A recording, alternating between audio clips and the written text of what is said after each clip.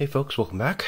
Time for a bit more Halloween RPG action. This time we're taking a break from Call of Cthulhu and taking a look at a different approach to Lovecraftian investigation, and that's Trail of Cthulhu by Kenneth Hite and Pelgrane Press, as you can see down here. So this is based on the GUMSHOE system, so it's very different from the D100 based BRP system that underlies Call of Cthulhu, but there are other ways in which it's quite similar. It is still skill based, it's still based on investigation, and as you can see on the back actually, it's actually done in cooperation with Chaosium, so that they can use all of the same sources of Lovecraftian goodness Chaosium uses, because they go beyond Lovecraft, of course, and include things from Howard and Derleth and all these other contributors to the Mythos over the years. But the real sort of unique selling point of this version of this approach to horror gaming is that the GUMSHOE rule system streamlines play in investigative games by basically making sure that if you have the appropriate skill and you declare that you're using it, you will find the clue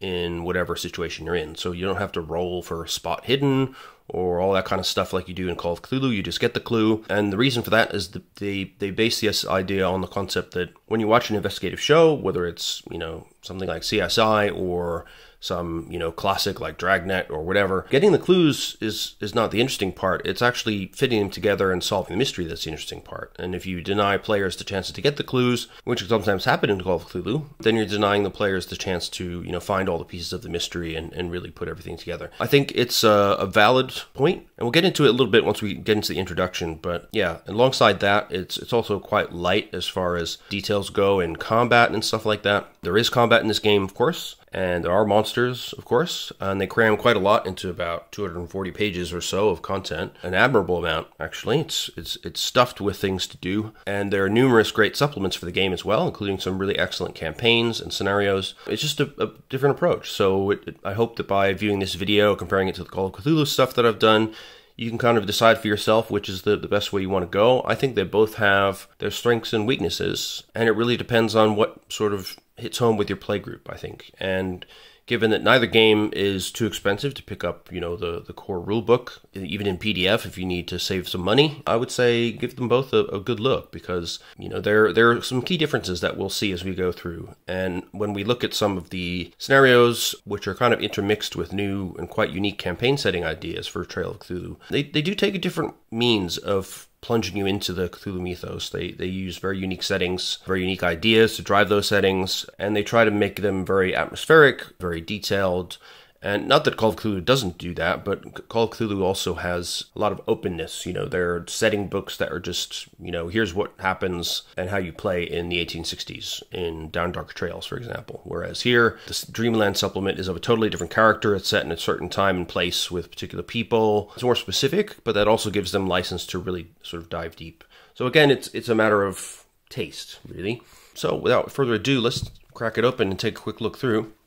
You'll see, first of all, we have these two symbols here, which you'll see throughout the book, actually. The symbol on the left represents purist.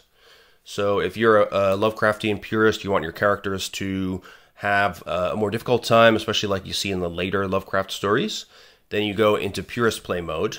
Whereas if you want to be a bit more pulpy, you want to be, double fisting guns and stuff like that, then you may want to go for the pulp mode, which is represented by this. So throughout, there are little sidebars and additional info that are oriented towards one player style over the other. As you can see, so the GUMSHOE system was developed by Robin D. Laws, but this game itself was written by Kenneth Hite. He's done a lot of amazing writing for this game line, so one of the great things about it is even if you don't like the system, it's well worth, in my opinion at least, picking up some of the supplements, and in particular the campaign settings and such like, which can really be inspiring when it comes to how you present the Cthulhu mythos even in a different system. So as we break into the TOC here, we can see, it's absolutely packed with stuff. There's an introduction, which basically explains why do this game when we already have Call of Cthulhu, which is a valid question that a lot of people will have. Then we go through the means of creating an investigator, the different kinds of abilities, how you buy them, investigative abilities, general abilities, the stability mechanic, which is kind of sanity mechanic, gathering clues, which is of course a key part of the GUMSHOE system. Then we go through details of the Cthulhu mythos, and one thing that they do as well in Trail of Cthulhu, and you'll see this in a later video I'll do on the Hideous Creatures supplement, which is the kind of gigantic bestiary for the game, they allow for different interpretations of what Lovecraftian creatures actually are and what they do. They give you suggestions to base kind of entire adventures around these creatures. And the gods themselves are not really statted out. I mean, in the Malleus Monstrorum that we looked at, for Cthulhu, you know, the gods have stats. They can't really be killed. They'll come back. But in Trail of Cthulhu, at least in the core book, if, you know, Azathoth or Cthulhu shows up, then, you know, it's basically over for you.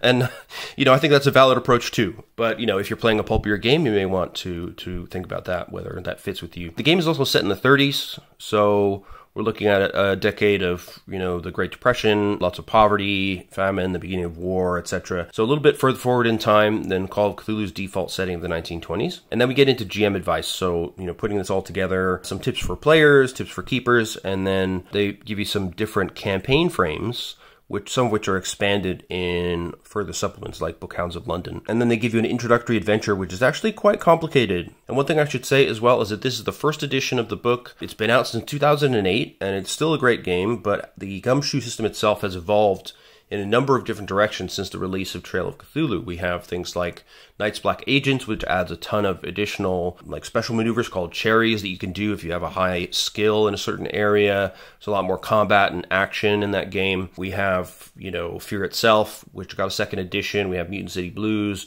Time Watch, and most recently The Sword and the Serpentine, which has been very highly praised for its approach to sort of a high-action sword and sorcery fantasy adventure setting. So GUMSHOE can do a lot, and I think the second edition is planned to kickstart in November. That's a very recent announcement. Apparently, they don't plan to change much of the core of the system, but I think they will be adding in some of these aspects of how the system is developed since the original release, because if you go on the website for Pelgrane Press, I'll put a link in the description for this, the main category page for Trail of Cthulhu includes a lot of great downloads, one of which is a free one called The Enchiridion of Elucidation, which is not very easy to pronounce. But download that for sure, because within that you'll see lots of little cool suggestions and house rules, including things like how to incorporate aspects of Night's Black Agents into the game, some extra tips for keepers on how to use clues and investigative point spends correctly. It's a really great little 40-page addition to the core book that I think will help new players a lot. The book itself, I think, still reads fine, but it is such a different way of approaching this style of game compared to Call of Cthulhu. It does take some getting used to, and that book will help you to think about, you know, if my players enjoy more crunch in combat, there's bits in there for you. You know, if you want to handle magic differently, there's bits in there for you. There's lots of great possible additions to tailor the game to your preferences. So definitely I would pick that up as well. Then finally we have the appendices. So, you know, BRP and GUMSHOE, how you can do GUMSHOE style play using the BRP rules, and converting BRP content to GUMSHOE. These are all very useful things. Then we have sources and resources for Lovecraftian stuff, useful documents including the character sheet, Keeper's Investigative Matrix, Investigative Ability Checklists, and so forth. And then we have the indexes of alien races, beasts, gods, spells, etc. So, without further ado, we'll get into the introduction. And I think it's really worth reading this section here about why the game exists. And they make a nice sort of analogy, right? So, Shakespeare wrote the great classic play King Lear, right? And say here that Call of Cthulhu is the greatest RPG of all time. So why would you want to adapt that to a new engine, a new period, a new approach? They explain it as kind of like King Lear being adapted by Akira Kurosawa into the classic movie Ran in samurai-era Japan. And transferring the story to Japan makes the themes actually clearer for some people than in the original play. Did Ran improve on the play? Not really. It was just a different way to highlight some of the key features of the original play and set them in a different aspect that highlighted actually the original strength of that first bit of writing. And that's what they're trying to do here, essentially. So they say, we believe the strength of Call of Cthulhu is that, you know, you deliberately make characters increasingly vulnerable to the threats they face. They're just normal people. They do have to be brave and face the loss of sanity, the loss of stability, the loss of their possible friends, families, loved ones, companions. And the further they dive into the unknown, into the unnatural, the harder things get for them. And that, you know, is still in this game. You know, they didn't want to lose that feel. But what they did want to do is create a laser focus on investigative mechanics that they felt would help highlight the strengths of Cthulhian storytelling. So that's the basic justification for why they've done this. And the fact that, they collaborated with Chaosium and they built a relationship with them to make sure they could use the same base material, I think is great. You can swap back and forth between the two as well, because they've given you the tables to do so in the appendices in the back. So they also have a nice little box here of core concepts, so they assume you know what an RPG is. The keeper is the game master, the investigators are the PCs, the player characters. The investigative abilities are abilities that always work. So if you use it, there's a clue that's relevant to that ability, you will get it. General abilities, which are your combat abilities and stats, you can fail those, and you will use point spends to try and do better on those, but more on that later. Stability is a short-term measure of your investigator's mental health, and it goes down during an adventure but refreshes afterwards, whereas sanity is like the long-term measure of the exposure to the mythos. It goes down slowly, and it's very hard to get it back up again. And then they talk about, basic definitions of the mythos and Lovecraft, etc. The other nice thing about the game is that right in the core rules, you have this, as I said, the division between pulp and purist. That's highlighted throughout the game, and they give you lots of sidebars, so if you're a GM trying to create a pulp campaign, these are the kind of point spends you would allow during character creation, etc. You can see here, we go right into character creation at the start, which I think is a great way to begin. I have a quick reference here. So ask your keeper how the campaign frame that they want to set up affects character creation. So, if they want to set caps on certain abilities or on the build points available based on the number of players or the style of the game, ask them first. Then you choose an occupation from the list here. The ones that are particularly great for purist games are marked with the purist symbol, as you can see here. And those are the types of characters that we see in Lovecraft stories, basically. Then, based on your conception of your investigator's character and backstory, choose your drive. So what's their reason for going out and doing all of this crazy stuff? And then spend build points as told by your GM on your abilities, and trying to make sure that your party as a whole has as many abilities covered as possible, especially investigative abilities, so that, if you're all stumbling into a abandoned crypt or a spooky house or whatever, you have the highest chance of gathering as many clues as you can, basically, because you'll have all the spread of investigative abilities covered. Then define the pillars of your sanity and sources of your stability if your campaign uses them. Choose any contacts you have, and then decide on your investigator's name, birthplace, favorite cigarettes, religious belief, or anything else that you think will help you understand and roleplay your investigator. Those are kind of the last touches. So as far as occupations, they do a nice little explanation of each one. So we have the alienist, who is a specialist in mental illness, could be a Vienna-trained psychoanalyst or a neurologist or a medical doctor with interest in behavioral science. They have certain occupational abilities, so biology, languages, German and Latin, library use, medicine, pharmacy, and psychoanalysis, assess honesty, and any other interpersonal abilities. They start with a credit rating of 3 to 4, and they have a special ability, so by using medicine or interpersonal ability, you have access to mental records and sanitarium wards generally off limits to the public. If you're a licensed MD with a medicine rating of 2 or more, you can do the same for medical records and hospital wards. You can make psychoanalysis tests for psychological triage at a difficulty of 3 instead of 4, and it costs you only 1 psychoanalysis point instead of 2 to stabilize an erratic character. You can recover your own stability, but you can only recover 1 point for each psychoanalysis point you spent.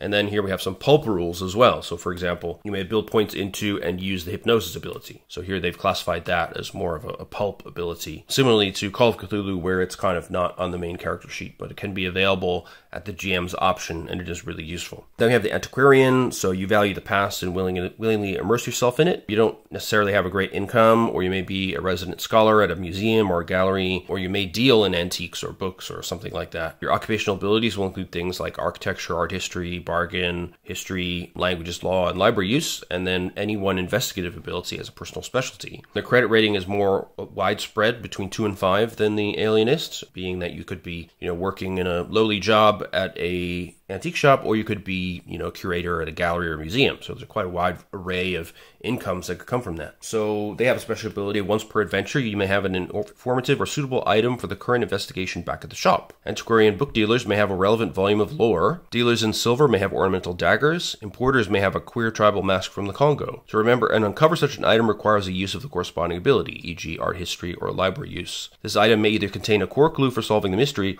or it may provide a weapon or technique for resolving it. So that's a really useful ability. Just to make it clear that you shouldn't be able to grab like powerful mythos artifacts and stuff using this ability necessarily, but you can use it to get clues and useful stuff. Then we have the archaeologist, so the Indiana Jones type. You might be a meticulous scholar, or you may be basically a tomb robber, bringing your bullwhip and pistol and fighting off other scavengers to get trophies from Tut's tomb or what have you. Their occupational abilities are archaeology, athletics, evidence collection, first aid, history, languages, library use, writing, and any other two investigative abilities. They have a higher credit rating of 4 to 5, and their special is by using archaeology or a suitable interpersonal ability, you can get access to museum storage areas or be allowed to handle artifacts. You will likely not be able to carry them away with you legally regardless. If you have academic credentials, both archaeology rating of 2+ and a credit rating of 3+, you can get access to closed stacks at a university library. So perhaps, the restricted collection at Miskatonic University, for example. There's a note here as well about occupation and gender. So in the 30s, about a quarter of American women held jobs outside the home. During the Depression, 26 of 48 states passed laws against the employment of married women, but that had no real effect. So in 1940, the proportion of working women had slightly increased. So basically, the default option is that if you can suspend your disbelief sufficiently to imagine giant tentacled monstrosities, then a female doctor should be no problem. While a purist game would indeed be comfortably all male, the popular culture of the era celebrated exciting, adventurous women, both fictional and factual. So they're trying to encourage you to open your mind and allow female investigators to take whatever roles they would like. Then we have the artist, which is a nice purist career as well, alongside the antiquarian. So you could be a painter, a sculptor, a musician, or whatever. You're sensitive and temperamental.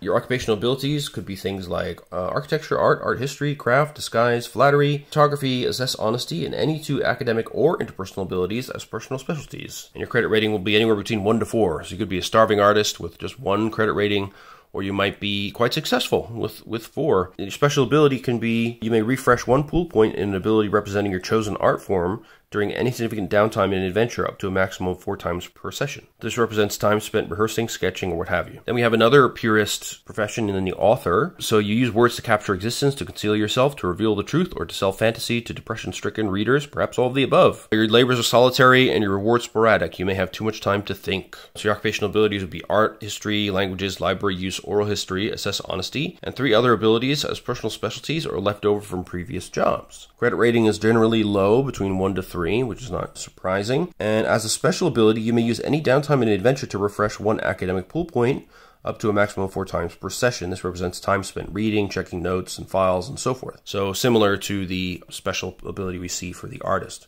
Now we have the clergy. So these are, itinerant revival preachers, neighborhood priests, rabbi, eager missionaries, all kinds of members of different religions who are performing some sort of clerical role. Their occupational abilities include history, languages, which could be things like Latin, Greek, Aramaic, or Hebrew, library use, psychoanalysis, assess honesty, reassurance, theology, and 1 other interpersonal ability. And their credit rating, again, is quite variable between 2 and 5. And their special is that by using theology or reassurance, you can gain access to church records not generally or easily available to the public. Mere clerical status does not guarantee you access to the Z collection in the Vatican Library or similarly secret archives, of course, although a sufficiently grandiose spend and a kindly keeper might make such a thing possible. Okay. In a purist game, psychoanalysis is not one of your occupational abilities. But in pulp games, you can make psychoanalysis tests for psychological triage at a difficulty of 3 instead of 4, or you can bless holy water, save the souls of the dying with extreme unction, use crucifixes to fend off vampires, and even exorcise demons in a contest of stability against the demon's health. So this benefit is dependent on the campaign frame, of course. Then we have the criminals living on the wrong side of the law in a secret world of degeneracy. So their occupational abilities would include things like bargain, intimidation, locksmith, scuffling, which is basically brawling, if we were talking Call of Cthulhu terminology, sense trouble, which means, your spidey senses tingling, shadowing, which is following somebody, stealth, streetwise, and 1 other interpersonal or technical ability is a personal specialty.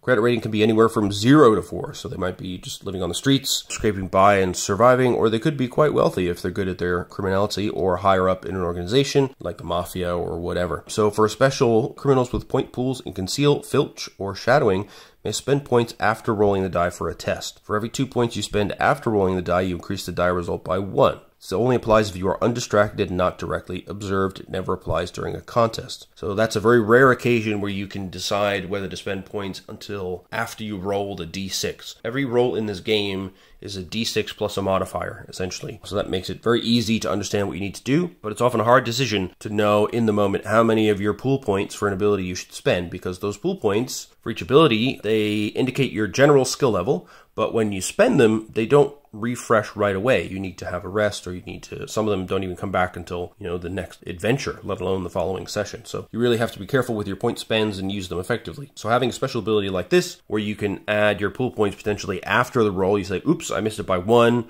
so I'll spend 2 points to make sure I pass this test.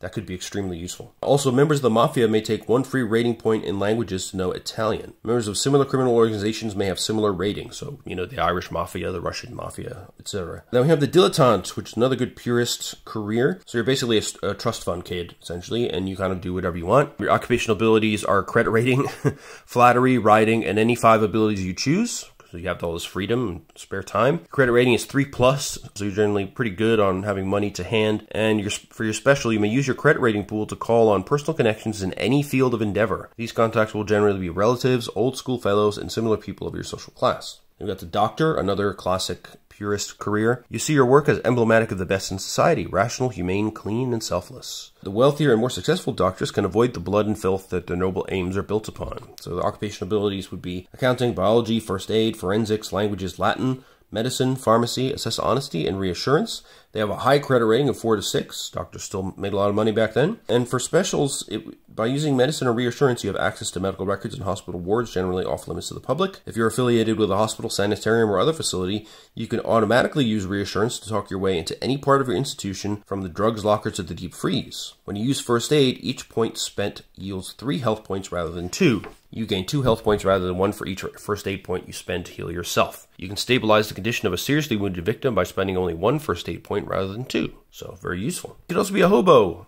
So, you're a king of the road. You ride the rails to avoid society, looking for handouts and working only when necessary. You may be a thief on occasion, but not professionally. Your occupational abilities as a hobo would be athletics, bargaining, filch, outdoorsman, sense trouble, stealth, and streetwise. The credit rating is 0 unless the keeper allows you to permanently change your occupation. For example, if you get married or drafted, and you can never put any points to credit ratings. You're always at 0. But they have a special. So in addition to their normal functions, you can use sense trouble or streetwise to read hobo signs and find out the lay of the land in a strange town. You can use streetwise to activate fellow hobo contacts. Other contacts available to you might include communists, such as itinerant international workers of the world labor organizers, friendly railroad guards, charity workers, or a local lady known to be a soft touch. Then another purist occupation, we have the journalist. So you piece together the patterns of life and build them into a story, revealing the truth about the world around you. Your occupational abilities will include cop talk, so your ability to talk shop with the police, disguise, evidence collection, languages for foreign correspondence, oral history, photography, assess honesty, reassurance, shadowing, and 1 other interpersonal ability. They're reasonably well paid, between 2 and 4 on the credit rating. And for specials, they can use reassurance to have access to newspaper morgues. And at your own paper, you can do the same to get the records clerks to fetch relevant articles. Similarly, fellow journalists may confide off-the-record rumors and stories to you unless you're a direct competitor. Then we've got the military, better suited for a pulp campaign perhaps. So you place yourself between others in danger for a paycheck, for your flag, for your mates, or because you have no other good options. Your occupational abilities include things like athletics, firearms, intimidation, outdoorsman, scuffling, which is, again, brawling, or weapons. For Army and Marines, you could add conceal, driving, and stealth. For a corpsman or a medic, add first aid, medicine, and reassurance. For engineers and heavy weapons, you would add driving, explosives, and mechanical repair. For Navy, add astronomy, mechanical repair, and piloting. For officers of any branch, add bureaucracy, riding, or piloting, and reassurance. The credit rating will be 2 to 5 for officers and 2 to 4 for enlisted. For their special, you can spend 2 points from your reassurance pool to steady panicking or erratic characters, as long as your own stability is above 0. So the discipline and the routine drills the military puts you through has given you, you can be the rock for the group and help people to keep their shit together. If you're still serving, you can use any interpersonal ability to gain entry to a military facility of your nation, except for explicitly top secret bases. Unnoticed entry may require other plans, however. If you're a combat veteran, the difficulty numbers, including opponents' hit thresholds, of your combat abilities, both athletics, firearms, scuffling, and weapons, do not increase by 1 until either your stability or your health drops below -5. If you're a combat veteran, your stability is capped at 10, but some threats to your stability may be made at a lower difficulty number. Then we have the nurse, a trained medical assistant, less comprehensively trained, less well paid, but also less callous than the typical doctor. Their occupational abilities will include biology, first aid, medicine, pharmacy, assess honesty, and reassurance. At keeper's discretion, a nurse who has to deal with hospital paperwork might have bureaucracy. One who has to deal with arrogant doctors might have flattery. Of course, they get paid much less than doctors, with a credit rating of 2 to 4. But for their specials, by using medicine or reassurance, you have access to medical records and hospital wards generally off limits to the public. And like a doctor, you can, if you're affiliated with a hospital or other facility, you can use reassurance automatically to get anywhere in that facility. And again, similar to a doctor, you get 3 health points for use of first aid rather than 2, and you gain 2 health points for yourself rather than 1. and you can stabilize seriously wounded victims by spending 1 first aid point rather than 2. Then we have a nice little sidebar here on professional parapsychology, which was a real thing back in those days, and it's presented here as a possible career as well. So academics hold you in dubious regard, while true believers doubt your sincerity. You straddle the line between reason and superstition, between faith and proof. You believe that the supernatural is not merely the natural we have not yet studied, or perhaps that the methods of science can uncover or confirm the truths of theology. So your occupational abilities could include anthropology, electrical repair, library use, mechanical repair, occult, photography, assist honesty, and sense trouble. You're not that well paid generally, 2 to 3 credit rating. For a pulp game, you could have a special where, like the Alienist, you can use the hypnosis ability.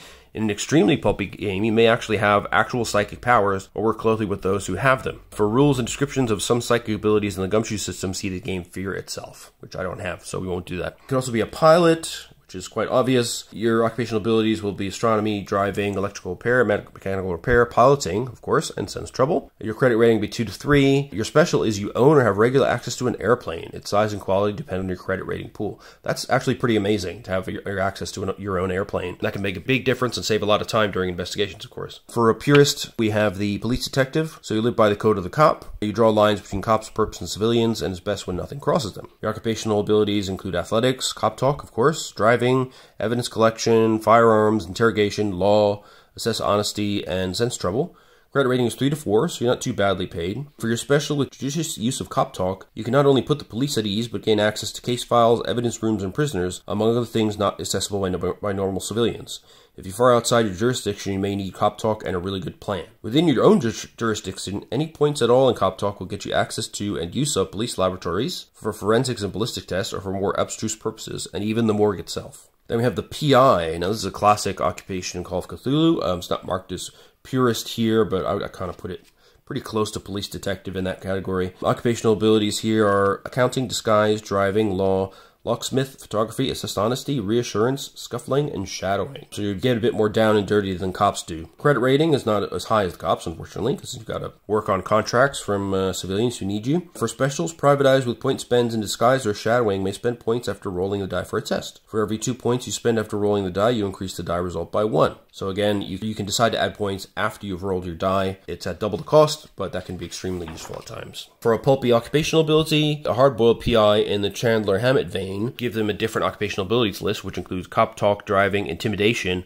locksmith, assist honesty, scuffling, shadowing, and streetwise. And then, of course, professor is a great purist occupation, one we see frequently in Lovecraftian literature. So occupational abilities there would include bureaucracy, dealing with academia. It tends to give you experience in that. I can speak from experience. Languages, library use, any one interpersonal ability, and any 3 academic abilities, including for these purposes, astronomy and chemistry. Your credit rating is pretty good, 3 to 5. And as long as your academic credentials are intact and a credit rating of 3+, using bureaucracy lets you enjoy nearly unrestricted access to closed library stacks, research laboratories, and even many private and government archives.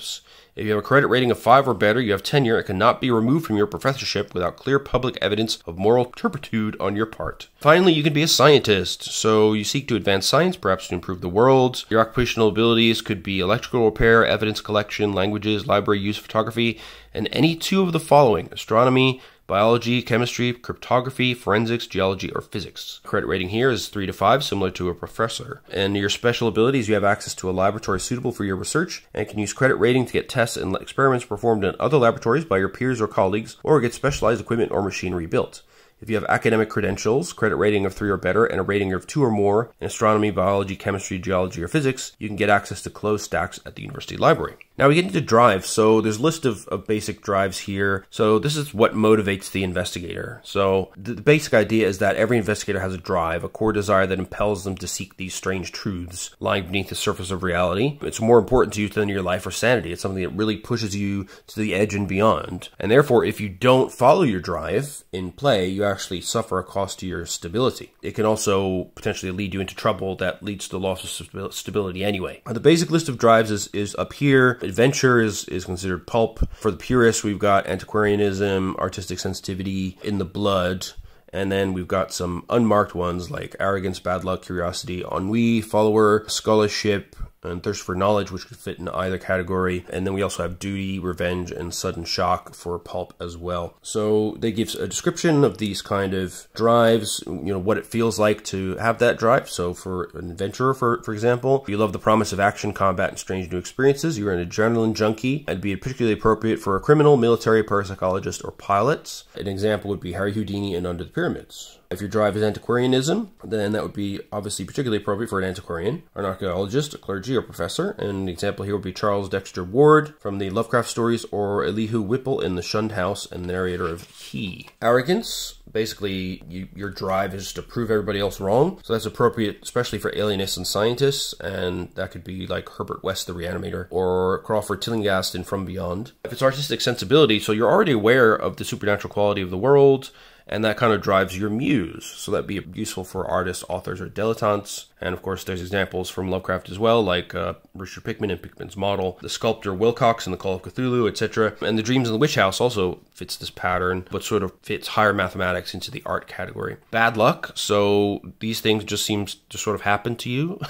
More of a passive drive. It's kind of like being cursed. So it's especially appropriate for criminals and hobos. In a less cosmic game, i.e. a pulpy game, bad luck can be earned. So you may end up with this drive through things that happen to you. Curiosity, you just can't resist solving a mystery. So that'd be useful for journalists, parapsychologists, police detectives, private investigators, scientists, and examples could include Randolph Carter in Dream Quest of Unknown Kadath, and the narrators of Beyond the Wall of Sleep, The Lurking Fear, Color Out of Space, and The Shadow over Innsmouth. If it's duty, you know that what you're doing is dangerous and probably ill-advised, but somebody's got to go down and take care of the cult or the bad guy or whatever's going on. And if you don't do it, who will? You feel a call to duty to do this. So that's particularly appropriate for clergy, doctors, military, and police detectives. They feel it's part of their duty to the public or to their congregation or to their commanders, if you're a military person perhaps, to take care of the danger. That's your drive, and you'll put your own well-being and health behind you in order to follow that duty. As far as ennui, so perhaps you had one experience that you'll never get again, or perhaps you've just read about such things in decadent yellowback novels. Tried everything else and nothing else matters. So you're just looking for something different, basically. And that could be workable for a bored military man, a starving artist, or maybe a bored dilettante who's just got too much time on their hands. Followers, so this is someone else has kind of brought you into a campaign. So if you were doing an ongoing campaign, you should pick a fellow investigator to be the person you follow. When or if they die, you can switch to a different leader or switch drives to revenge, which is pretty cool. That's particularly appropriate for doctors, military, and police detective who are used to having to take orders from others depending on the situation. And again, we have some examples from the literature. Now, if it's in the blood, it kind of seems to be a natural drive to you. You're not sure why you keep coming back to the graveyard or looking over these creepy old books, but others in your family kind of do the same thing. And it just, you don't understand it. Other people don't understand it, but that's just how it is. Appropriate for the antiquarian or the bored dilettante. The narrator in The Rats in the Walls and The Festival would be appropriate kind of example of this. Then we have the drive for revenge, which, as we noted, could be, if you are a follower and the person you follow was taken out, you might change to revenge. So this is particularly appropriate for a criminal or private investigator. And again, we have an example of Ezra Whedon and Charles Dexter Ward and the narrator of The Lurking Fear after the death of his friend Monroe. Somebody close to you dies or is seriously injured. That may be a reason for you to keep pressing on into the unnatural. Scholarship, so that would obviously be appropriate for the academic types, professors, scientists, and archaeologists. So Professor Engel and his nephew Francis Thurston in the Call of Cthulhu, Professor Dyer and his party in At the Mountains of Madness are perfect examples of that. Sudden shock is a good one. So this is when basically you were living a normal life and then something horrible happened. So the example is your long dead great-grandfather holding cannibal feasts in your basement. The things you saw in the Innsmouth raid are just a chance encounter with the outside. You might as well go further in because you aren't going back anytime soon. So you've had an encounter with the mythos, and now you just see no other option but to go further and deeper because you can't return to being normal life anymore. And that's definitely appropriate for parapsychologists, but it could be for any, as they note here. And yeah, again, Rats in the Walls is a good example of that one. Thirst for knowledge. So you want to learn the secret lore of the cosmos. It's the quest for truth. You don't want to advance human knowledge. Only you truly burn to possess such secrets. And only you are willing to do what it takes to get them. Again, appropriate for a parapsychologist, archaeologist, or professor type. So then once you picked your occupation, your drive, then you start buying abilities for your investigator. So typically, investigators will have a variable pool of points to buy investigative abilities, depending on the group size, and 65 points to purchase general abilities. So investigative abilities, remember, are the ones that are always successful. So you want to talk with your group and make sure that between you, you all have complete coverage of all the skills, maybe even a little bit of overlap if there's some particularly important ones. So for occupational abilities, you get 2 rating points in occupational abilities for every 1 build points that you spend. For example, 12 rating points of occupational abilities cost you 6 build points. Leftover half points are lost, so assign an even number of points to occupational abilities. You cannot select fleeing, credit rating, Cthulhu Mythos, health, sanity, or stability as occupational abilities. And they give you a little table here. So basically, the more players you have, the less investigative build points you should give to players on top of the 65 points for general stuff. That just makes it so that, every character has their niche that they fill, and that everybody has investigative abilities that will come into play. You'll need everybody at some point. And then they have a nice list of all the possible skills split up by families. So the investigative abilities comprise academic, interpersonal, and technical abilities. So we have accounting, anthropology, archaeology, architecture, art history, biology, Cthulhu Mythos, cryptography, geology, history, languages, law, library use, medicine, occult, physics, and theology. Under academic, under interpersonal, we have assess honesty, bargain, bureaucracy, cop talk, credit rating, flattery, interrogation, intimidation, oral history, reassurance, and streetwise. Under the technical, we have art, astronomy, chemistry, craft, evidence collection, forensics, locksmith, outdoorsman, pharmacy, and photography. And then you have your general abilities. So these are the things where they're not automatically successful and you have to do tests, sometimes opposed tests. And that's things like athletic, disguise, conceal, electrical repair, health, firearms, first aid, sense trouble, scuffling, things that you'll use in combat and where there's a chance of failure or where, you might encounter somebody who's way better off at this than you. Every ability has a numerical rating, and some rating points and some abilities are free. So you start with a free rating of 4 points in sanity and 1 point in each of stability and health, but you can buy more of those with your general abilities points. They also give you a sidebar here. If you want to make an even more dangerous game, then you can actually reduce the build points even further so that every investigator in the team is highly specialized. But I would probably save that for, second or third campaign, not start off with that because it'd be a little bit tough for new players. Then you may trade your free credit rating points in for other investigative build points on a 1-to-1 basis if your character concept calls for an especially unsuccessful or shunned investigator. And here they make a note, basically, for both mechanical and narrative reasons, make sure your investigator party covers as many ability bases as possible. Ideally, one investigator will have any needed skill, and everyone has something cool that they do better than the rest of the group. When creating investigators, go down the ability list to make sure you've got a good spread of talents and that every investigator has a potential starring role at some point in the story. And that's really, really great advice. And it works for Cthulhu as well. I mean, you need to have somebody who's really good at library use and certain weird languages and stuff like that. And then you need to have somebody who can fire a gun really well to protect you, somebody who can brawl. You need those kind of abilities too. But they really make that explicit here. You can also allow players to swap points between each other, but that's an optional rule. And then we get into rating points in credit rating, which cause 1 build point each up to the top of the band listed under the occupation, after which they cost 2 build points each, except for dilettantes who have no top limit on their credit rating band. And then in the purist mode, health and stability are capped at 12, so you can never have health and stability above that number. Your sanity is capped at 10 and can never be higher than 10 minus your Cthulhu Mythos rating. So that, again, is very similar to Call of Cthulhu. The more you dive into the Mythos, the lower your maximum sanity becomes. So there's kind of a death spiral there as you get more knowledgeable. And there's some tips on how many points you should buy with some examples of, wanting to have a good scuffling rating for an investigator. There's sort of discussion of ratings and skill. The rules don't care about the source of your skill. Basically, they try to point out that even a single rating point in an investigative ability indicates a high degree of professional accomplishment or impressive natural talent. So we're assuming that if you have even 1 point in an investigative ability, you're pretty good at that. That's why you always get the clue. Otherwise, we wouldn't bother having it on the character sheet, And here we have, again, further detail of our sample investigator, which is really helpful to show you how the buying of points works. When you buy rating points in investigative ability, they go into a pool of points to spend in situations related to its base ability. So you can ask to spend points to gain special benefits. So sometimes the keeper will offer you the chance to do that. In other circumstances, she may say, well, suggest to me what kind of special benefits the points will give you for the investigation. But spent investigative points don't return until the next scenario. So be careful about that.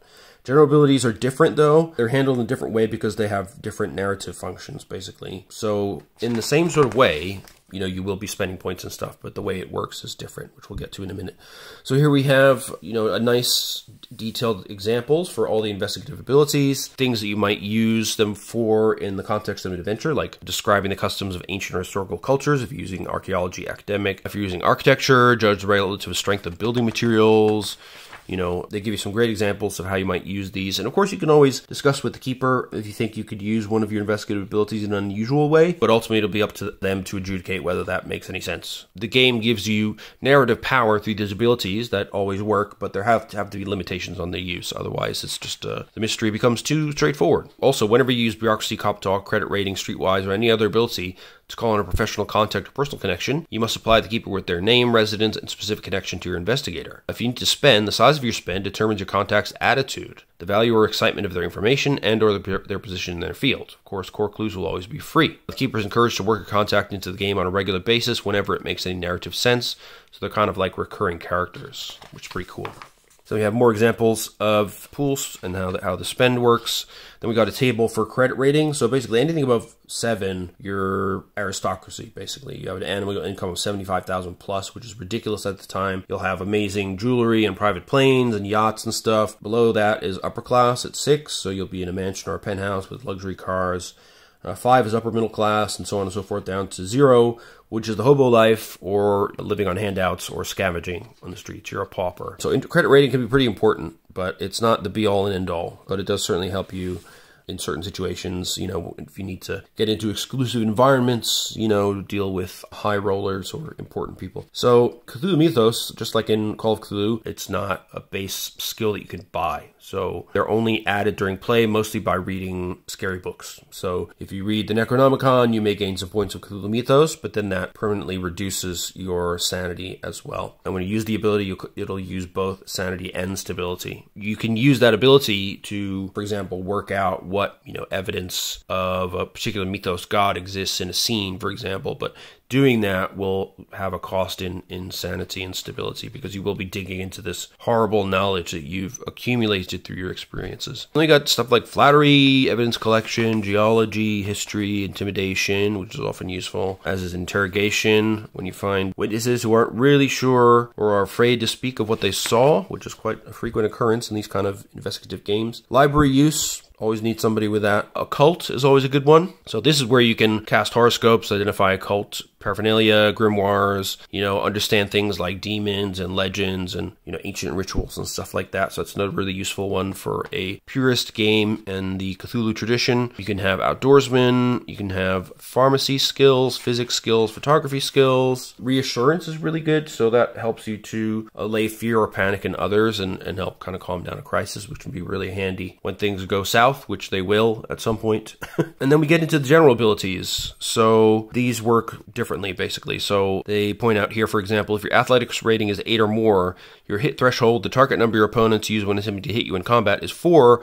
Otherwise, your hit threshold is 3. So, you know, the number that you have in these general abilities can affect what you can do with them. So, for example, if you've been taught to drive a car, you can basically do this stuff here. But for every 2 additional rating points, you can add an additional ground vehicle type to your repertoire. So you maybe have a motorcycle license, or you can drive a lorry or a locomotive or something like that. So you often get benefits for having higher point pools to spend in these abilities. Then we have hypnosis, which again, usually they only want you to use it in a pulp game. So it's medical hypnosis. You can only really do it to a willing subject. So you can place your patient in a trance, establish an analytic rapport, recover buried memories, or use post-hypnotic suggestions that, you know, use a trigger phrase or specific time and place to cause the patient to just do an action automatically without really thinking about it. You can also ease pain if you want to help your colleagues, but it needs to be done in a calm setting, you know, not in the middle of a fight. You can also implant false memories, but that's a contest against the patient's stability, so not always possible. Firearms, of course, is a good skill. It also covers things like crossbows, anything with a trigger, basically. And then for pulp games, you can spend extra points from your firearms pool to hit a target at long range. And if your firearms rating is 5 or higher, you can spend 1 point to fire 2 pistols in the same round. So you can double fist your pistols, which is pretty cool if you're playing pulp style. Filching is stealing small stuff, in case you didn't know what that was. First aid, if you use it on another character, you can potentially gain 2 points of health, 3 if you're a nurse or a doctor, or you can gain 1 point of your own health, or 2 points if you're a nurse or a doctor. There's a little sidebar here about the terrifying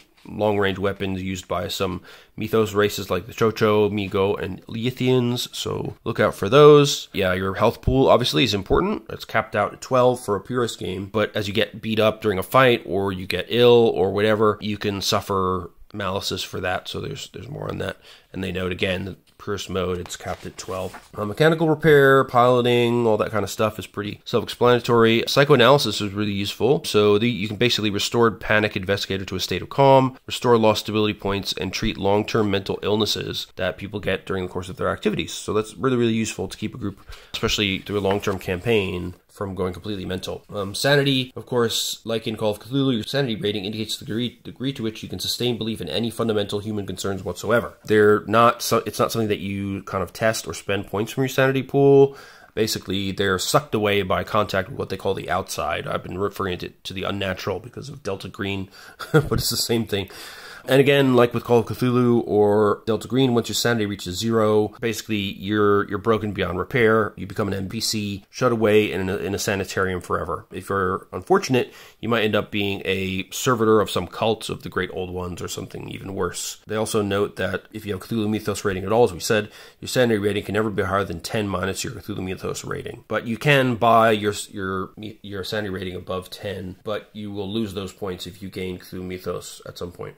They also point out for a longer term, more survivable or pulpier game, the keeper may wish to adjust the ceiling upward or shift it downward for a shorter, deadlier, or starker game. And a character creation you get sanity for free and build from there. For each 3 full rating points your investigator possesses in sanity, you must define 1 pillar of sanity, which is a human concern that he believes in and trusts implicitly. They're abstract principles, not individual people. So it could be religious faith, your family, the idea of human dignity and inherent value, the value of the intellect and scientific progress, the reality of scientific knowledge, this kind of stuff, the innate goodness of mankind. All of these things, of course, can be undermined by Mythos revelations, and if they undermine your pillars in particular, then they will cost you additional sanity. Scuffling, as I mentioned, is basically hand-to-hand fighting. The use of blackjacks, brass knuckles, rolls of quarters, and so forth are also treated as scuffling, so you still use the same skill for a melee weapon. Sense trouble, as I mentioned, is to kind of, your spider sense is tingling, you smell a suspicious smell, you have an eerie feeling about something, you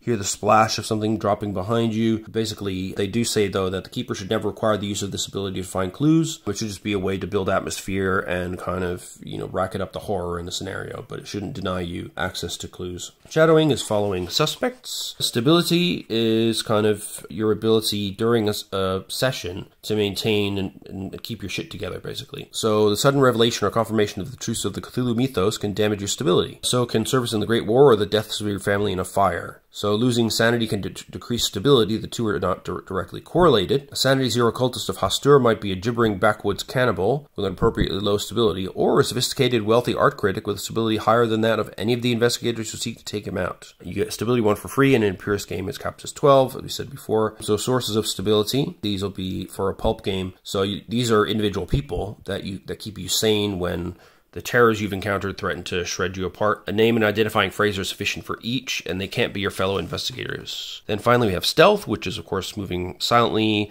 hiding in shadows or taking cover. And if you're trying to sneakily lose a pursuer, instead you would use shadowing. Outrunning a pursuer would be athletics or fleeing. And weapons means that you're skilled in the use of hand weapons, like knives, swords, or whips. Unlike the firearm skill, which is all about, of course, long-distance weapons. And then we have an example character build. This is the example character they've been building throughout. Martin Harvison. His drive is revenge for his dead partner. He's a PI, so he can spend points 2 for 1 after rolling disguise or shadowing. His pillars of sanity are moral code, loving Chicago, and the notion of human worth. He's got 0 build points left. His hit threshold is 4, so he must have built up his athletics. He's got his occupational skills, and then he's got some points that he's pumped into his general abilities. So yeah, he's got 8 in athletics, which gave him that higher hit threshold. He's got 10 in disguise, 10 in driving, 5 in firearms, which is not too bad, 6 in health, so that brings him up to 10, I think. 6 in mechanical repair, 10 in sanity, 8 in stability, 8 in sense trouble, 10 in shadowing,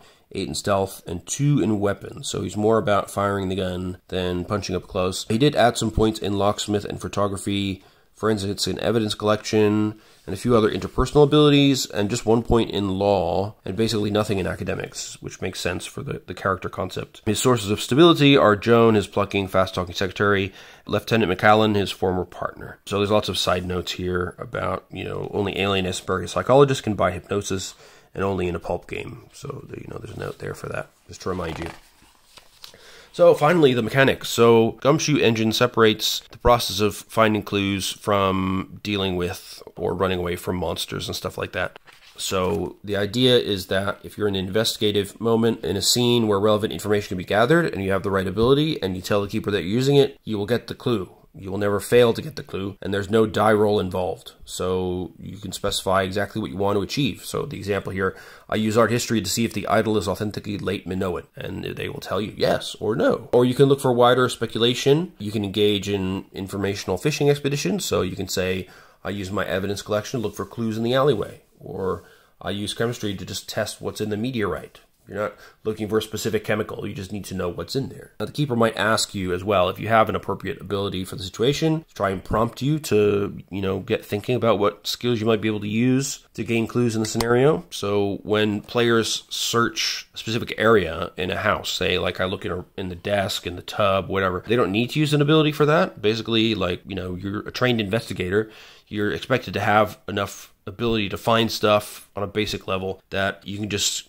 gain the clues without using any specific ability. With evidence collection, clues become available to a player simply by being on the scene and indicating that you're looking for them. So you don't have to say specifically where you're going to look. You can just say, I will use evidence collection, and you'll get those clues. And then there's some example benefits. So if you do decide to spend your points that you have in your investigative abilities, which may not be a lot of points, especially if you have a larger group, they give you loads of example benefits that you could get. So, you might find that your petrol tank has been punctured just before you drive the vehicle. You get a benefit in a future contest of general abilities. You get a favorable impression to supporting characters. You could have a flashback scene. You could resolve a moral dilemma. If your character finds the action required to get a core clue distasteful, you might make a point spend to avoid this. And it might speed up the use of the ability, and thus speed up the investigation. It might get you some dedicated pool points. So for example, a library you spend might allow you to find a book which gives you a history of New England dedicated point pool. A technical spend might allow you to create a notable work, or an academic spend to write an influential paper. And an art spend would allow you to create a painting. Impressive point spend may even lead to refreshment of stability, which will help you survive the rest of the session. So then there's some more details here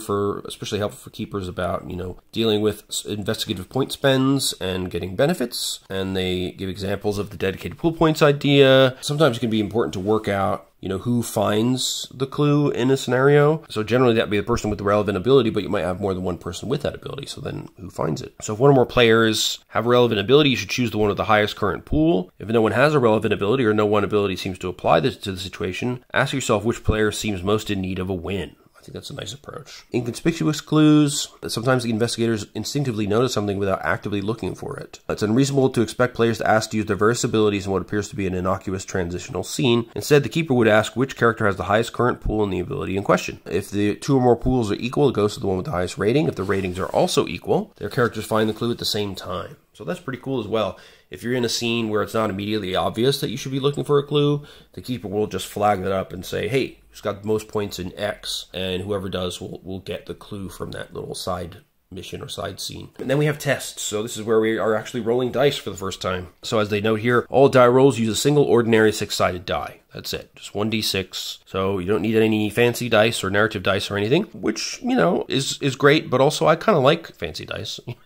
I have to admit, I really like FFG Star Wars. I really like the L5R games, as you've seen in my previous videos. But having a game where all you need is, like this book, a d6, is pretty great. So for a simple test, basically, the investigator is trying to do a difficult action without active resistance. So, you're driving on a dangerous road, you're trying to sneak to a building, setting a booby trap or whatever. And you'll be set a difficulty number from 2 to 8, where 2 is pretty easy and 8 is almost impossible. Then you roll a die, and if the result is greater than the difficulty, you succeed. But before rolling the die, you can spend any number of points from the relevant ability pool. So expenditure of pool points in this way represents special effort and concentration by the investigator, the kind you can muster only so many times during the course of an adventure. In the purest mode, losing points is meant to hurt, and investigators are frequently distracted, their senses are unreliable. So the keeper doesn't reveal difficulty numbers. In pulp mode, investigators are hardened adventurers, and keepers may choose to reveal difficulties in this mode. So I think that's pretty cool as well. So you can set a difficulty, and the players don't know what it is. In the purest mode, they just have to decide, well, how tough do I think this is for my character? Do I need to spend points to make sure I beat the threshold? If I have 2 points spare left in my firearms thing, and I'm trying to snipe a ghoul in the back of the head, I don't know how difficult it is due to the range. It's a little bit dark. Maybe I should spend those 2 points. You have to use your judgment and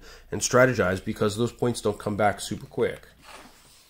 And then we have using the same mechanics in the context of contests. So that's when you have more than one participant are trying to do the same thing or are fighting against each other. The most common contest in this is the chase. So investigators are running away from slavering entities intent on ripping them limb for limb. So each participant acts in turn. The first to fail a roll of the contested ability loses, and then the keeper decides who acts first. In chase, the character who bolts from the scene acts first. The first contestant to act makes a test of the ability in question. If he fails, he loses the contest. If he succeeds, the second then makes a test. Typically, each contestant is trying to beat a difficulty number of 4.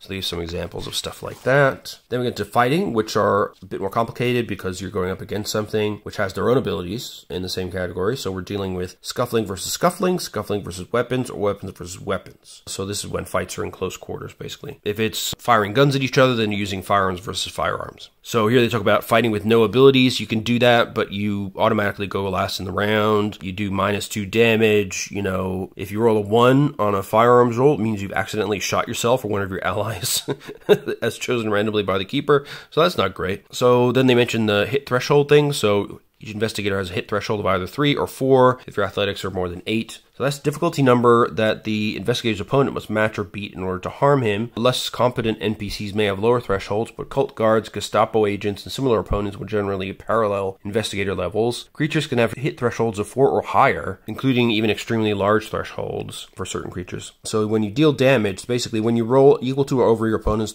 hit threshold, you may deal damage to him. So you make a damage roll rolling a die, which is then modified according to the relative lethality of your weapon. So that's using this table here. A fist or a kick is not very lethal, so you get -2. An improvised weapon like a blackjack or a knife or whatever is a -1. A big improvised weapon like a heavy club or a fireplace poker would be a 0. A sword or a heavy firearm would give you a +1. Supernatural creatures, however, often have alarmingly high damage modifiers, but for firearms you can get at least an additional +2 when fired at point-blank range, and all shotguns are considered heavy firearms at short range, so they get a +1. And there's more details about firearms in a subsequent table. So combat can become chaotic when 2 groups of combatants are fighting.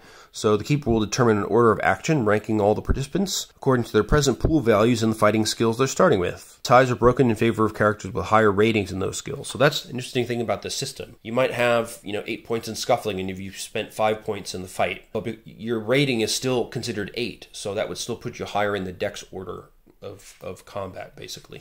So having the higher number still counts, even though you don't have so many points to actually spend, which I think is interesting. Here we go. So they talk about how to do more realistic damage with firearms as well, if that bothers you. In this game, firearms are not as deadly as they are in Call of Cthulhu. You can usually survive like 2 or 3 shots before you go down. In Cthulhu, you can take a shot in the face and just die straight away because a character might have 10 hit points and a Colt 45 or similar will do 1d10 plus 2 damage. So very possible you'll die in 1 hit. Here it's a little bit more forgiving than that. So if your health pool goes down to 0 to -5, you're hurt, but it's not permanent. You could be first aided by somebody and get your kind of condition back. But if your pool is between -6 and -11, you've been seriously wounded and you have to make a consciousness roll. Whether you're conscious or not, you can't fight anymore. And you will lose an additional health point every half hour until somebody first aids you. So you really need a doctor or something to stabilize you, but they can't restore your health points. So if you've been seriously wounded, you have to go to a hospital or something for a period of several days at least. Your period of forced inactivity is a number of days equal to the positive value of your lowest health pool score. So if you're reduced to -8 health, you're hospitalized for 8 days. On your day of your discharge, your health pool increases to half its maximum value, and on the next day it refreshes fully. If your pool dips to -12 or below, you're dead. Time to activate your replacement investigator. In a purist game, the investigators are no different from anyone else. All humans lose health mechanically in the same way.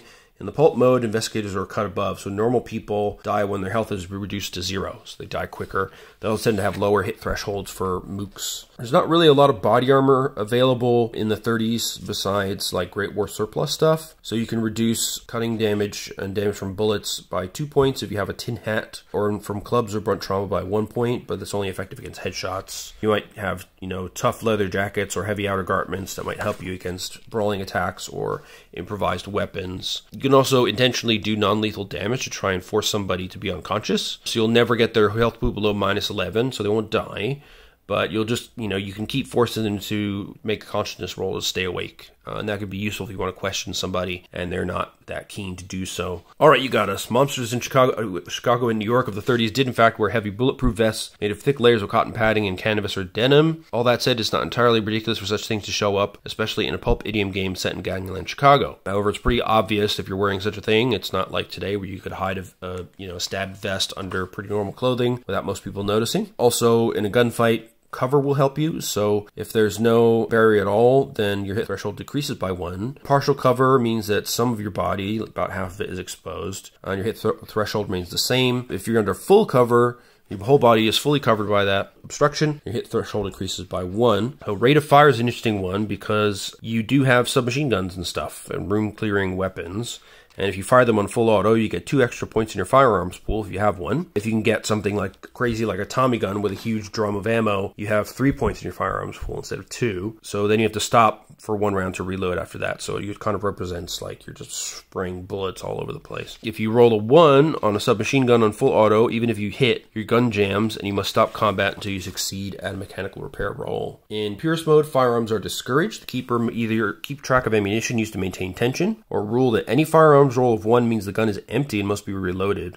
A roll of 1, therefore, is an automatic miss. After all, reticent antiquarians rarely practice proper aim control or shooting discipline. In the pulp mode, you don't worry about that so much. You just shoot bullets and stuff and have fun. So the point of combat in this game, as you can see, it's very simple. It's very straightforward. You're just testing the appropriate fighting skill against a hit threshold. Your opponent's doing the same. You go in order of number of points in the relevant fight skill that you're using, and that's it. Basically, there's some more stuff like you have explosive devices and they can do different amounts of damage, different ranges, and their ranges vary quite a bit. If you have a propane tank, gas main, artillery shell, etc. Explosions and explosives, other dangers like acid falling, fire. Then we get into losing stability. So when you encounter something that challenges your grip on yourself, you'll maybe asked to make a stability test against a difficulty number of 4, and you can spend stability points to provide a bonus, but it's never a good bet to spend more points than you stand to lose if you fail. So you can also spend yourself negative, which can be helpful if you need to cast a last-ditch spell or something, but it's often not a good idea. So they give you some examples of stability and how it works and explain why they have both sanity and stability. And they use pretty convincing argument from Lovecraftian literature about why to have 2 stats, having like a short-term sanity and a long-term one. And they have a nice table summarizing stability loss. So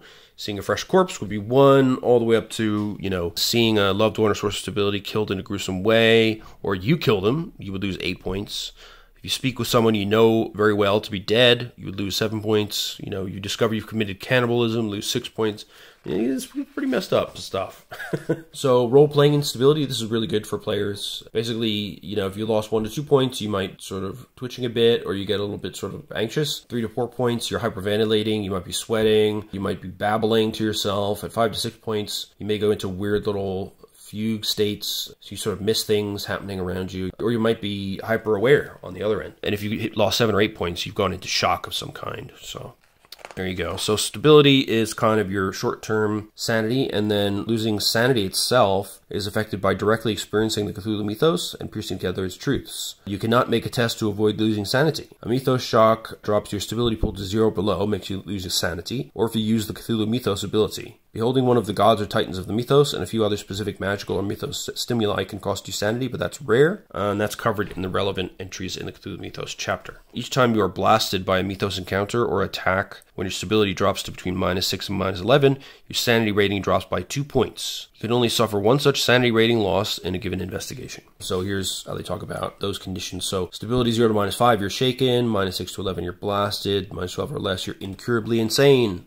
So you create a new investigator. Then we have some info about avoiding sanity loss, what happens when you use Cthulhu Mythos abilities. So any sanity loss from Cthulhu Mythos cannot be denied away. The knowledge comes from within and the investigator knows it to be accurate. So there's a chart on page 76.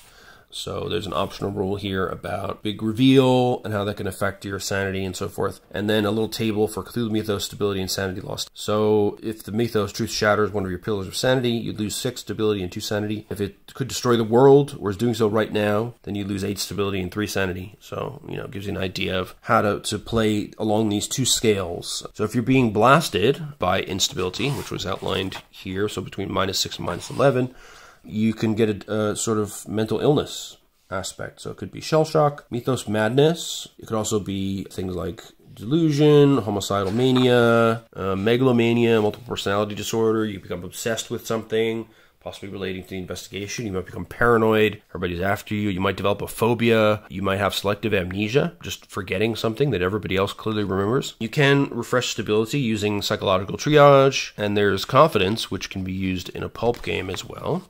So recovering spent pool points depends on what kind of points you're spending. So investigative ability pools are refreshed only at the end of the case. Most scenarios are like 2 to 3 sessions long for an individual investigation, so you'll refresh at the end of that, not at the end of a session. But you may have story breakpoints in a long campaign where you get a investigative pool refresh. Your general ability pools, they refresh whenever you create a temporary haven where you're free from danger or horror manifestations for an hour or more. And you can refresh up to 3 general abilities except for health, sanity, and stability. If your place of safety is penetrated, then you lose whatever you regain during that time. You get only 1 opportunity for this accelerated refreshment per session. So the health pool refreshes over time at a rate of 2 points per day of restful activity. Unless you're wounded, then you have a different result. You can also refresh stability between games. In a purist game, there's no unlearning or comfort you can do to recover sanity. It never returns. So in a pulp game, you might get a reward of some sanity points back if you defeat a major threat. Mental illness as well can be treated by prolonged treatment using the psychoanalysis ability. So another good reason to have one possibly in your team. And then finally, improving your investigator. So at the end of each session, you get 2 build points for each session you participated in. They can be used to increase either investigative or general abilities at a 1-to-1 basis. You can get new abilities or bolster existing ones. For a purist Lovecraftian, though, nothing you can do can improve your investigator. He's lucky to still be able to hold his own after shattering experiences. The keeper may allow you to reassign points, however. So 2 different ways of approaching that aspect. So then we get into the Cthulhu mythos, which I won't spend too much time on because we talked about that with Cthulhu. They do mention the Dreamlands. There's a whole separate book on that, the Dreamhounds of Paris, which is very, very good. So we have the mechanics of the gods. Basically, given these beings vast psychic powers, seeing them in dreams is no safer than seeing them in liquescent protean flesh, but dreams or visions can at least be denied. The following table give the additional stability and sanity pool point losses over and above those indicated on the stability loss table risked by such encounters. So if you run into a big mythos god, people are probably going to lose it. So the keeper should be more than willing to alter these numbers to suit herself or just mess with player expectations. So basically, they go into as well why, they included only 2 stats for gods and titans. The additional stability loss and sanity loss suffered when they're encountered, which is here. The most powerful entities are difficult to define, and the book takes a similar approach. So they allow the keeper a lot of sort of interpretation room. And mythos entities that appear in a purist setting are given, of course, the symbol here. So at Azathoth there, number of different possibilities for what Azathoth could actually be, which is really great. Then we have other well-known great old ones. We've got, of course, Cthulhu, one of the most well-known of all of Lovecraft's creations. And again, a million different bits of possible factoids that you could use, but again, no stats. It's not like BRP. You're not going to be smashing him apart with a boat. He's just going to show up and screw things up majorly and drive you insane. We've got Dowloth, we've got Tanathoa, Ithaqua, Hastur. All the favorites are here. Nyarlathotep and his many forms, Nodens, Shub-Niggurath and her 1,000 young, Sathogwa, Yig, the god of the serpent people, Yog-Sothoth, the opener of the way, which is always this kind of bubbly thing. So yeah, I really like the way that they've approached this. The gods are just, they don't want to give them stats beyond how they break your mind. And I think that's a fair approach.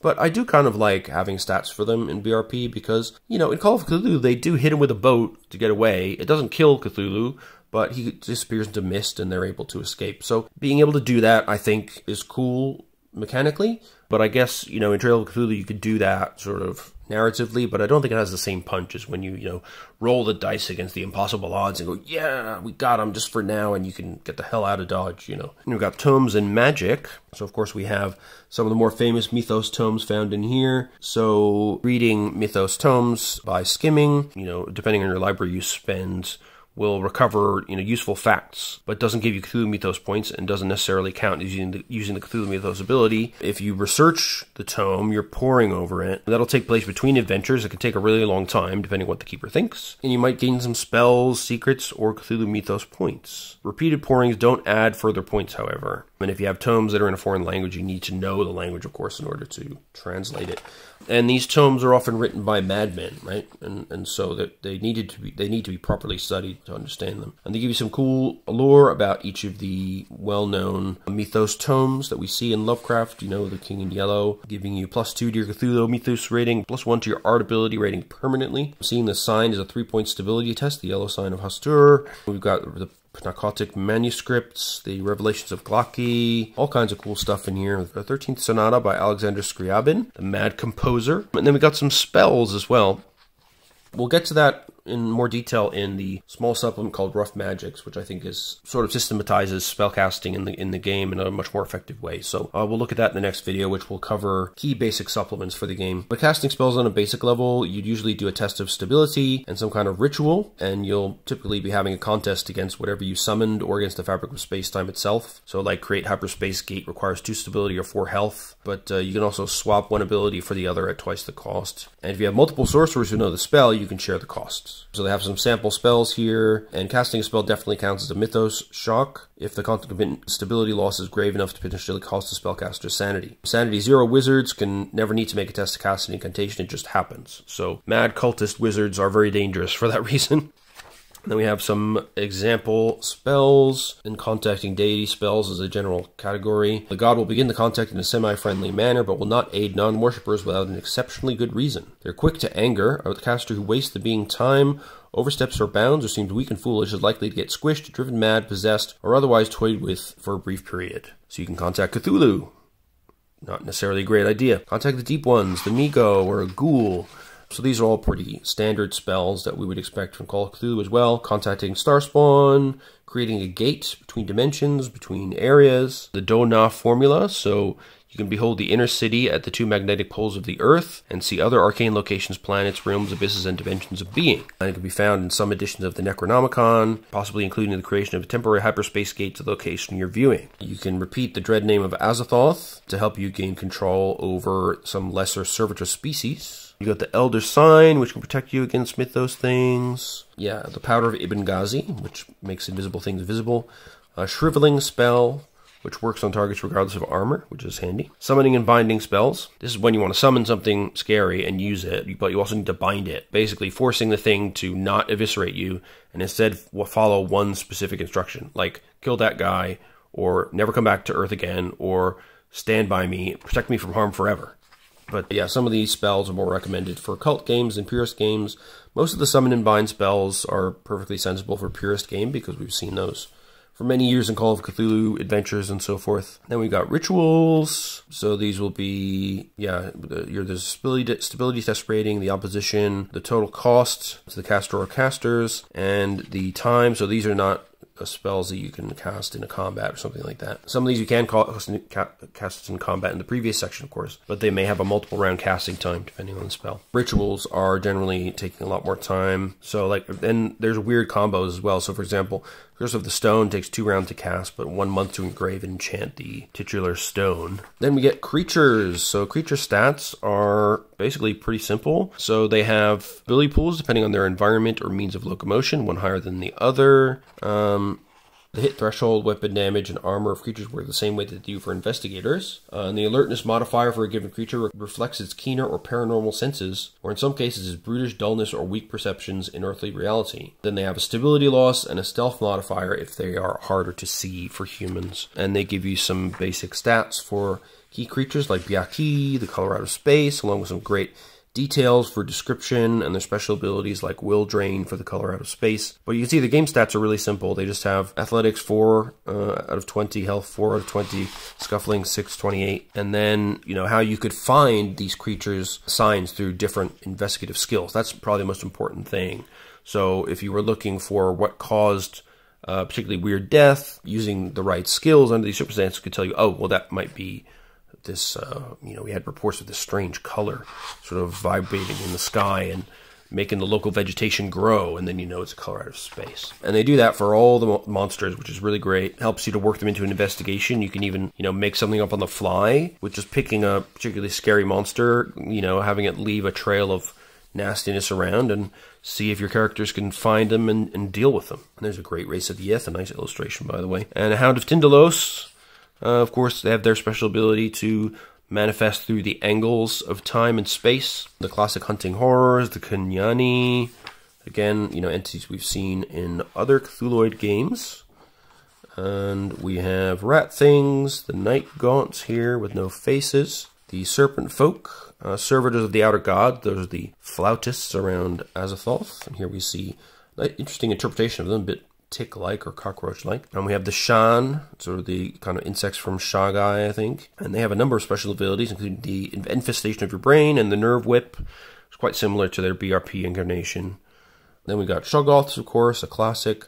A son of Yog-Sothoth, Space Eaters, Zothian Star Vampires, Chochos. And then some regular beasts and monsters. So dinosaurs, could be trapped outside of time. Bears, crocodiles, lake monsters, gorillas, mummies, lions, snakes, vampires, wolves, yetis, and zombies. There you go. And then some cults and cultists. This is really helpful for the keeper as well. Just laying out some specific occult organizations that you could work into a game, like the Brotherhood of the Yellow Sign, Nerbe, Society for Research into the Spiritual Roots of German Ancestral Heritage, was in 1928 dedicated to folk occult research.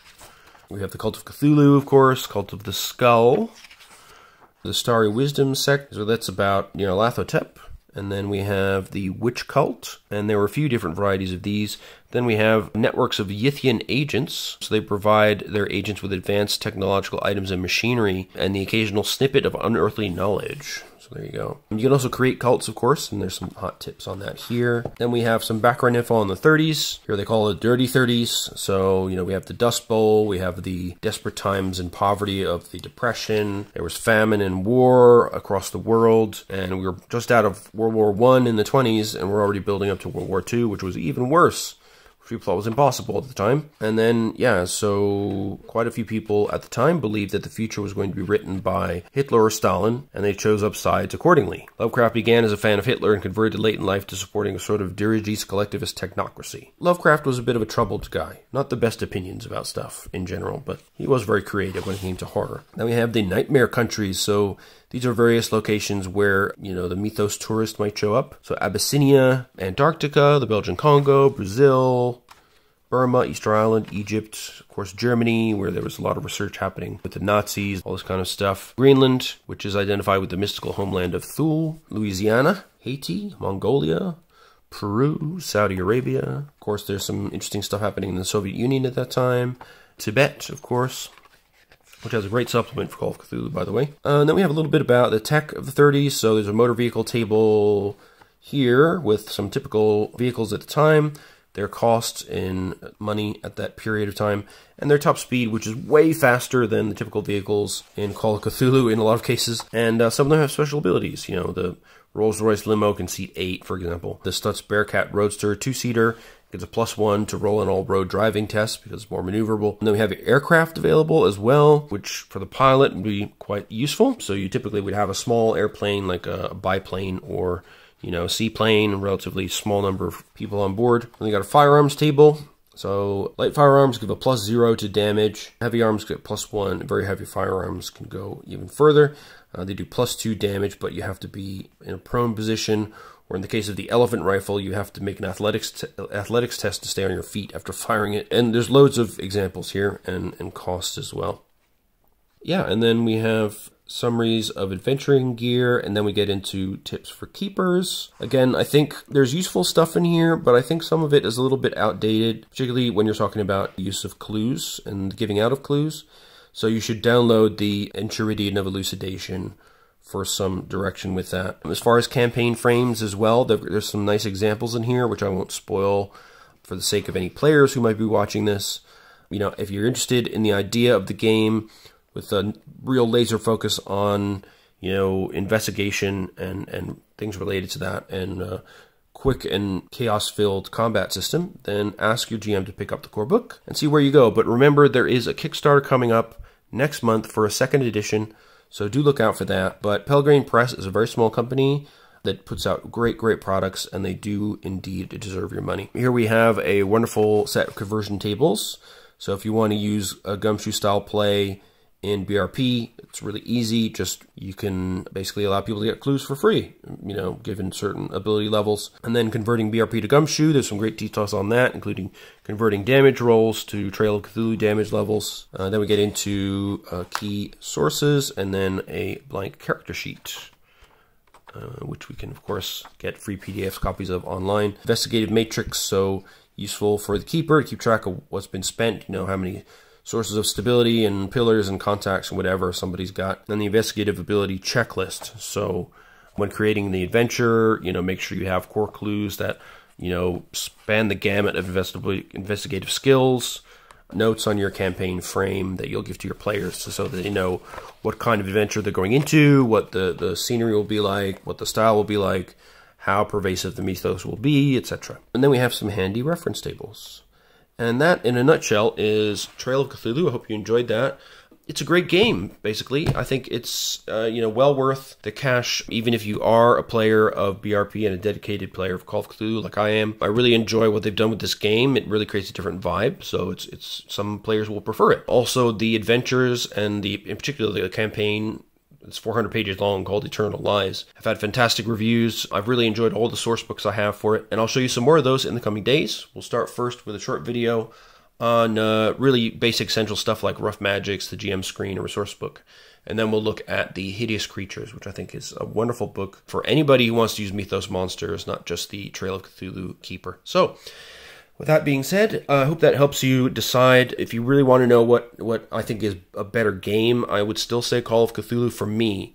But that's really because I enjoy the extra choices that you can make in combat and stuff like that. However, with the second edition, if they bring in the stuff from Night's Black Agents, which I'll also be showcasing this month, that may well change, because those games have quite interesting combat abilities you can use. So, you never know. Basically, I just want my players to have fun, so whatever they prefer is what I'm going to run, and as long as it gets the vibe and the mood and gives me the tools to do so, which both games definitely do, then I'm happy. So, give it a look, you know, give Pelgrane Press your money, and let me know what you think of the game. And in the meantime, I'll come back to you with future videos, like I said, on the other supplements. And until then, take care, and hope to see you in the comment section below and in the next video. And be sure and leave a like and hopefully subscribe on your way out. All right, take care. Cheers. Bye-bye.